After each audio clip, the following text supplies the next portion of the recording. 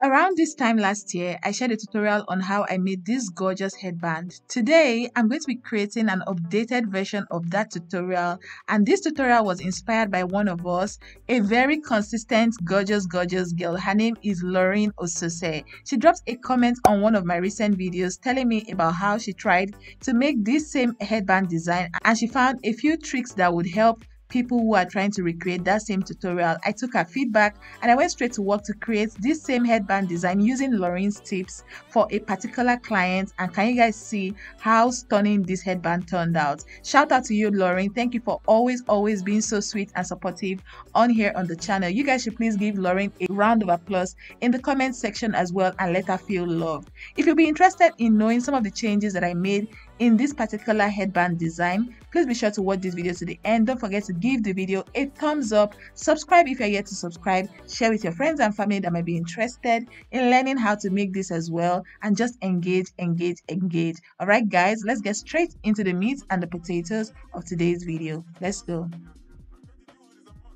To start off, you need your fabric of choice. I'm working with Asooke. You also need your headband. I'm working with a 2-inch headband. You need a sparkly ribbon, or shine ribbon as it's called out here in Nigeria. You need a lighter for burning off the fray edges of your fabric, which is Asooke. You also need your tape rule for taking measurements. You need your cutting tools, which are your scissors and thread snipper, and those are the things that I'm sharing on here on the screen. I already went ahead to cut out the fabric that I'll be using to wrap my headband. If you're new here and you don't know how to wrap a headband, I'm going to link a tutorial. This is the elastic that I'll also be using for my headband. This is the piece of fabric that we'll be working with. I'm going to leave the dimension on the screen. It's about 6.25 inches by 6.25 inches, okay? This is what we're going to be using to create our petals, and I'm going to explain as we go along in this tutorial. I'm using about 6 pieces of petals. That's why I have 6 pieces of Asooke right here already cut out. This is also the hat wire that we're going to be using to create that 3-layer effect that we saw at the beginning of this video. It's hat wire that was already wrapped with this our shine ribbon. This is me wrapping my headband. If you are new here and you don't know how to wrap a headband, don't worry, I got you. I have a separate tutorial where I share how to wrap a headband like a professional. I'm going to link it on the screen. Click on that card after watching this video and it will show you how to wrap a headband. If you can't be bothered to check it out right now, scroll to the bottom of your description bar after watching this entire tutorial and you'll find that video right there. The next thing I'm going to do is I'm going to wrap my hat wire using this shine ribbon that I mentioned earlier. This is how you should go about wrapping your hat wire. Apply a little bit of glue at the beginning point, wrap your ribbon, either shine or any type of ribbon they are working with, and then start to wrap this piece of ribbon all around your hat wire, okay?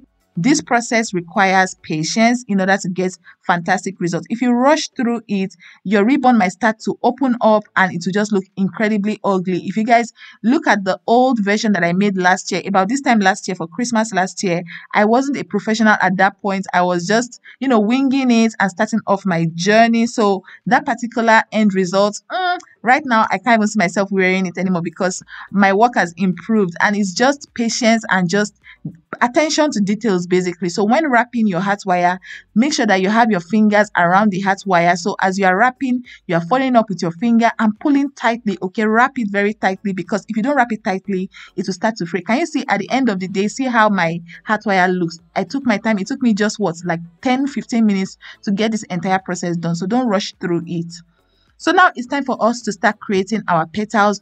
The reason why I said we should make our fabric 6.25 by 6.25 is because the width of this my Asooke is already 6.25. So you want to create a perfect square. So it only made sense for me to make the length of my Asooke as well 6.25. So if your own Asooke is 6 inches wide, cut 6 inches by 6 inches. If your own Asooke is 7 inches wide, cut 7 inches by 7 inches. You want to create a perfect square.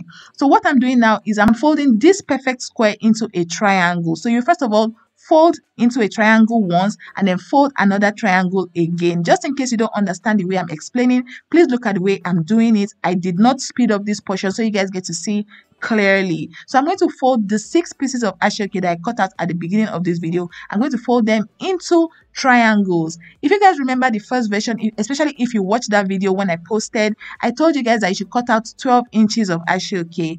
That way you are wasting fabric and the end result will have the edge of the Asooke will be showing the fray edge of your cutting. I don't know how to explain it, but if you went ahead to replicate the design just like Lauren did, you will understand what I'm saying. So Lauren's tip here is to allow the end result look very neat and you won't see any ugly or frayy looking edge of your Asooke if you follow these steps. So shout out again to Lauren. Lauren, you are amazing. Thank you so much for that feedback. So I went ahead to create those triangles and I also took it up a notch. I went to my sewing machine to just sew up the edge of the triangles. Can you see that the triangles are now like pocket squares and they look perfect? So what you're going to be doing now is at the point where you sewed the triangle in place, you're going to create running stitches.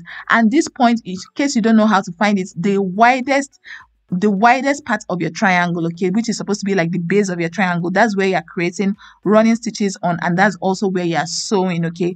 Sewing it just helps the end result look neat and put together, okay. If you don't have a sewing machine, you can skip that portion and just go straight into creating your running stitches. But I suggest that if you have a sewing machine, sew first of all and then go in to do your running stitches, and that's exactly what I'm doing here. I'm going to create running stitches and create my petals. In case you don't understand what I'm saying, please look closely. Like this video if you're yet to hit the like button. Please remember to like the video. Subscribe also if you're not subscribed. You guys see that my job here is to just create inspiration and help you take out confusion when coming up with gorgeous designs for your millinery business or your fashion designing business, okay? All right.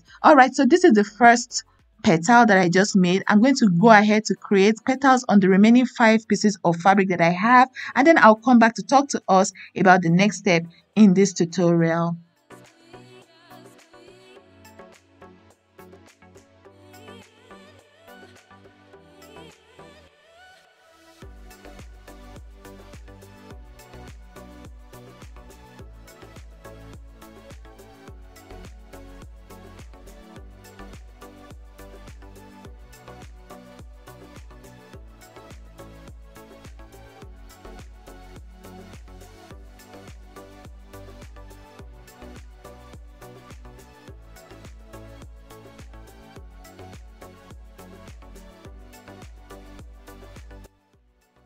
All right, guys, so these are my petals after they were made. Incredibly beautiful. Now it's time to attach these petals onto my plastic headband, and we are not using glue, at least not yet.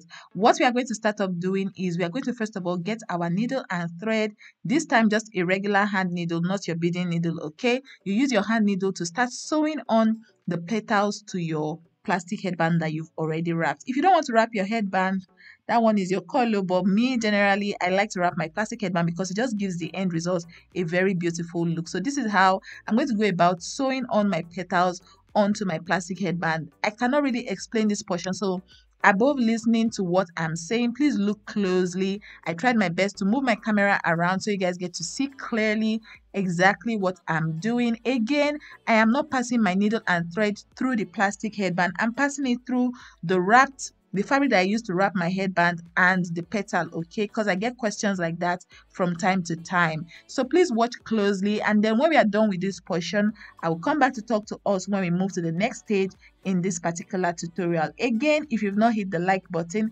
please hit that thumbs up button so I know you guys are finding value from this tutorial.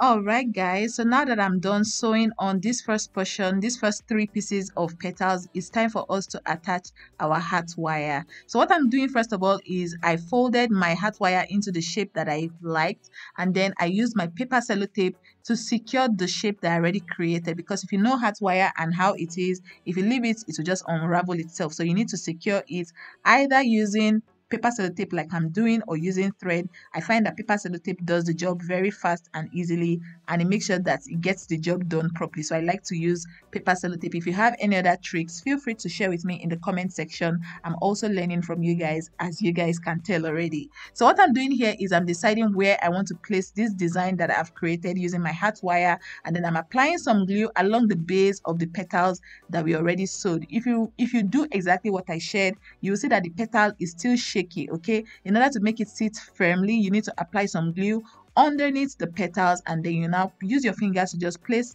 the petals in place just the way you like it. All right, and once that has dried down, what you are going to do next is to get your glue gun again and apply some glue onto the portion where you want to place this. Is it antenna now? Some of my friends, whenever they see me wearing designs like this, they call it antennas, right? So I'm going to call it antenna. Okay, wherever you want this your antenna design to be, you just put some glue on there and then stick your antenna onto that portion as well. You're not going to leave your antenna just, hanging like this. What I'm going to do now is I'm going to get a piece of ribbon, a 1-inch ribbon. I'm going to apply some glue onto that ribbon and then use that ribbon on this portion where this sellotape is showing. That is just to give this our glue placement and extra security. Okay, I don't trust glue, but sewing on this antenna at this point might be a bit tricky. So in order to take out that, just as a plan B, right, to prevent any form of wardrobe disaster, you want to get your ribbon, apply some glue on that ribbon, and then stick it on. Just in case you need me to show what exactly I'm talking about, don't worry, we are going to get to that point. I'm just waiting for my glue at this point to dry down, and then I'll show you exactly what it is that I'm talking about.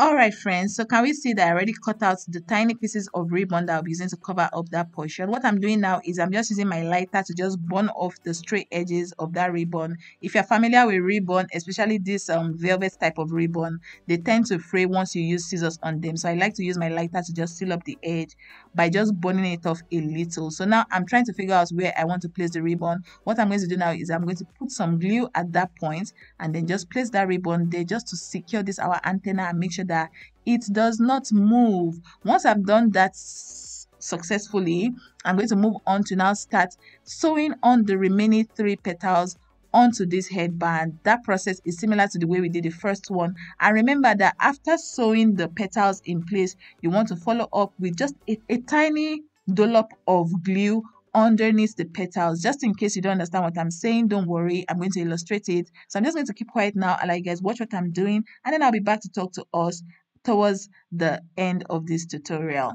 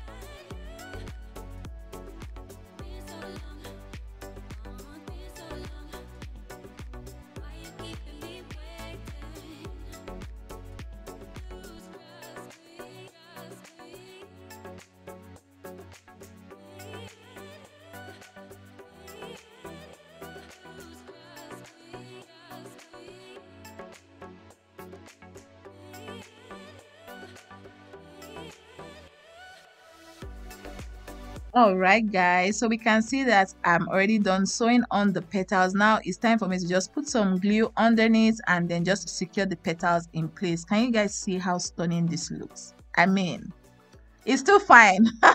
All right, so I'm going to just cut off my thread now, and because I just like everything looking perfect, okay, what I'm going to do next is I'm going to go ahead to do some bead work along the brim of this petal, okay, where this petal is meeting the headband. That point I'm going to do some beading right there, and it's the overlapping beading pattern that I'm going to be using for this particular work. Just in case you're new on the channel and you're like, which one is overlapping beading pattern again, don't worry, I'm going to share a tutorial with you. Please click on the card that I put up here on the screen. There you are going to see how to create the overlapping beading pattern on anything. You can create it on outfits, on headpieces, on any type of design that you like. Okay, so check out that tutorial. But for the purpose of this video, I'm going to move through this portion of beading the headband very quickly because I have a more detailed tutorial elsewhere. So once I'm done creating this beadwork, I'm going to show us the end results of this video. If you've made it up to this point and you're still not subscribed to the channel, guys, I don't know what else you want me to say. Please subscribe to the channel. You would not regret it, okay? Please hit the subscribe button. Also, don't forget to turn on your post notification so you'll be the first to know every single time I post a new tutorial. I try my best to share tutorials weekly on here on the channel. Also, if you know someone that would find this, if you remember that your friend that likes to do things like this and you know she's going to like this video, please hit that share button and then share this tutorial with her. Also, if you've not liked the video, please like it. After doing the beadwork, this is the end result of this headband. Can you guys see how stunning this is? Please give Lauren a round of applause again in the comment section. Thank you so much, Lauren, for coming up with this tip.